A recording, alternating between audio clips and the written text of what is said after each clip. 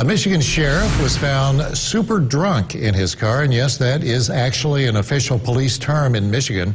Now, back in November, a driver called police to say a car was off the road with a man inside. Well, there he is. The Michigan eventually woke up and admitted to drinking while on a deer hunting trip. A breathalyzer came in at .23 above the super drunk limit of .17. The sheriff pleaded guilty last week to operating a motor vehicle while visibly impaired.